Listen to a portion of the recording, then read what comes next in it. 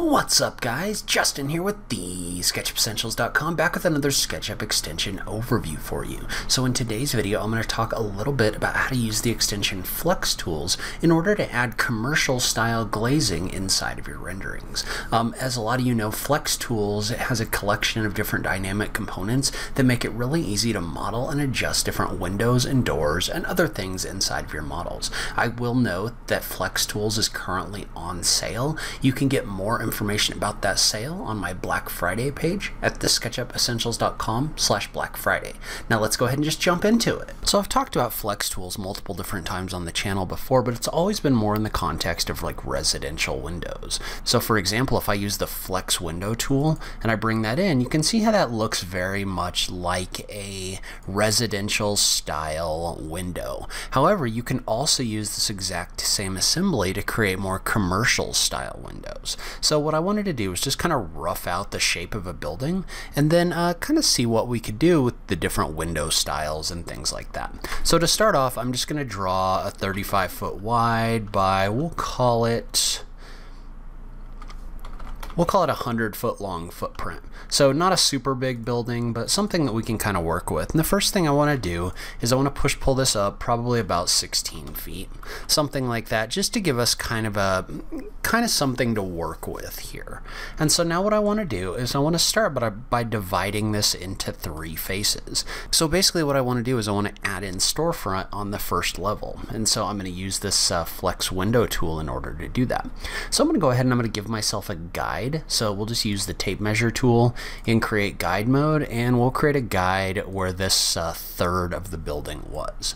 And so what I want to do to start off is I want to go ahead and I want to add a flex window, and it doesn't really matter where I add it at the moment. We're just going to click this in here. And so the first thing you're going to notice if you look at this is if you go around to the back side, this is cutting a hole all the way through here because this is a cut component and it's using the wall cutter functionality that's built in here in order to do that. Well, what I want to do is I want to adjust this by clicking on wall cutter, turning my cut depth to 1 so that it's only cutting through 1 face instead of 2.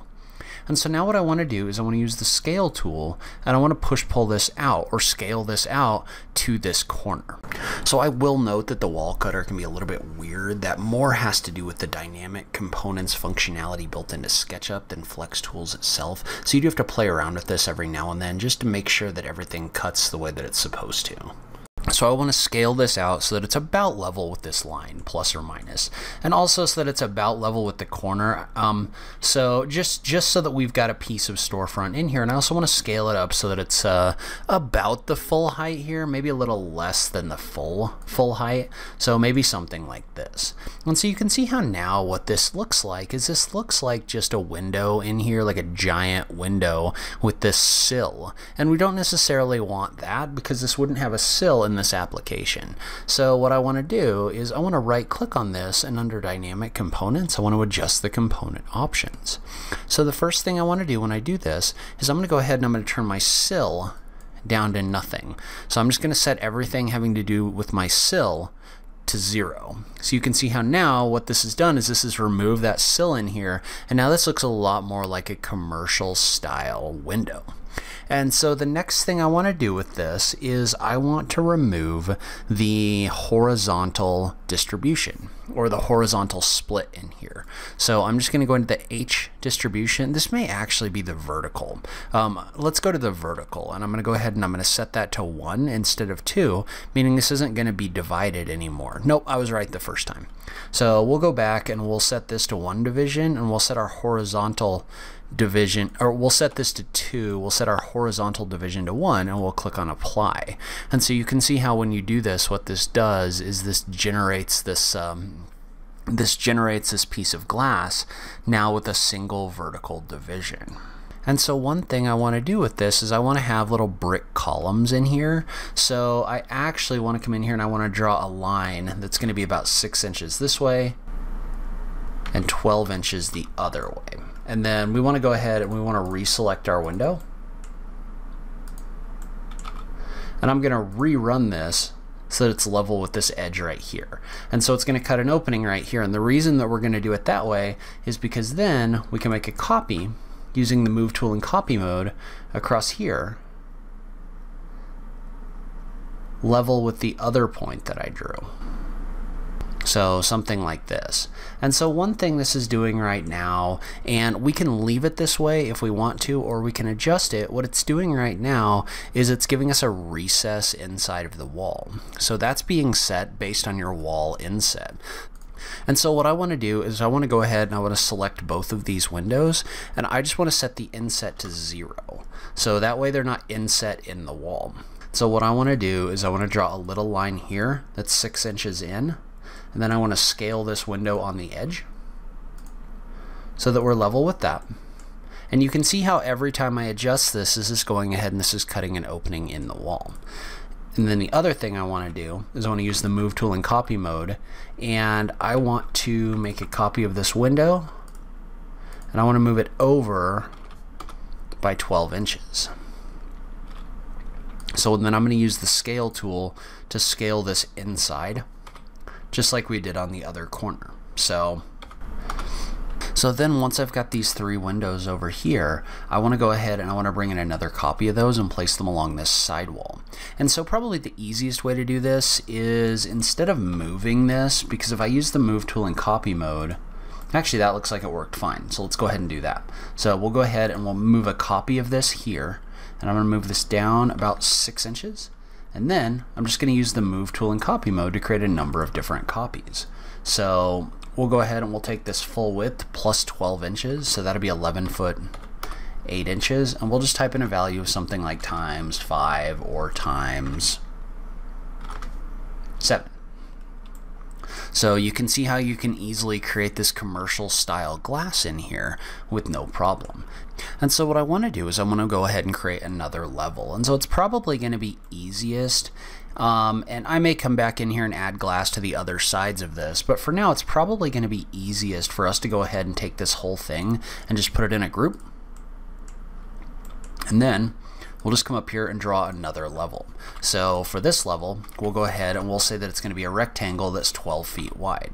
And for this one, I want to go ahead and I want to figure I've got some balconies in here. So I'm just going to split this face like this, and I'll just pull it back something like 6 feet. So now what we have is we have a balcony space in here. And then we can just use flex tools to add a couple windows. So I'll just add a window right here. And for this one, I'll set it to an inset of 0. I'll go ahead and I'll set my horizontal divisions to 3. And I'll set my sill to 0 again, because I don't want this to have a window sill. And so I'll go ahead and click apply, and you can see how what this has done is this has added this window in here really easily. And don't forget to go in with your wall cutter and reduce the depth so that this isn't cutting through both faces over here. So then I can just take this and make a copy, just like this, and then we could also add a door to our balcony. So now what we have is we have a balcony in here with a pair of windows. And then let's say that this also was going to have some other windows in here. Actually, I like these, so I'm just going to make a copy of this one. And I'm just going to move this over here. And you can see how the cool thing about this is going ahead and retaining that wall cutting functionality. Well, now I can take this and I can just make copies of it. So I can make copies of this using the move tool. So you can see how this is really easy to go ahead and create that copy. And if you wanted to, you could also put a couple of them on the front side of your building. And for this one, maybe I would just scale this window out to give it a little bit of detail. And I would just set this with more horizontal divisions. Whoops, or vertical divisions. So you can see how the dynamic functionality of this tool makes this really easy to use. And then I'm just going to take all of these, make a copy. And then I'm going to flip them using the scale tool. And I'm just going to level these. I'm just going to move them back on the face of this wall. And you can see how what these do is these come in here and these cut this opening really easily. So, and these two right here probably need to get moved up just a little bit so that they're level with the other windows. But then we'll just take this whole thing, we'll make it a component, And then we'll make 2 more copies of that. And then you do have to pay attention because you can see how as soon as I made these a component, for some reason these walls deleted out. And so again, I don't think this is a Flex Tools thing as much as it's a weird thing with SketchUp having to work with dynamic components. So all I did is I just came back in and redrew the wall and re-added the door. But I will note this does happen when working with dynamic components in general, and it'll also happen with the wall cutter. So that is something you have to be aware of. I have never found it to be a huge deal, but it is something to just look out for when you're working with any kind of dynamic components in general. And so real quick, I'll just add in, and one thing that didn't get included in here is a balcony, so we'll just model out a balcony real quick. We'll say it's 6 inches thick, and we'll use another flex window to create our balcony. So for this one, we're going to do things a little bit different. So we're going to stand this window up. We'll rotate it so it's standing up, and we'll go ahead and remove our sill again. We'll set our inset to 0. We'll also set our frame to 0. So now this is just a rectangle with glass in it. So we'll just take it and we'll place it up here. And then we'll make a copy of it, and we'll rotate it. And then I'll use the scale tool to move this back across. So you can see how I'm able to use this to create a glass handrail inside of this balcony component. So I can take these two, and I can copy them. And then I can do a Control V to paste them. And then for this one, because it's part of this full balcony assembly, we'll just make a copy of this all the way up here. So I'm probably going to go in and add some materials and clean this up a little bit, but you can see how using Flex Tools, flexible windows, and also the doors, it's really easy to come in here and create. It's really easy to come in here and create different kinds of window assemblies depending on what you're trying to do. So that's where I'm going to end this video. If you're interested in Flex Tools, you can check that out on my Black Friday page at TheSketchUpEssentials.com/Black Friday. Leave a comment below. Let me know what you think about this extension, what you think about this workflow. I just love having that conversation with you guys. If you like this video, please remember to click that like button down below. If you're new around here, remember to click that subscribe button for new SketchUp content every week. As always, thank you so much for taking the time to watch this. I really appreciate it, and I will catch you in the next video. Thanks, guys.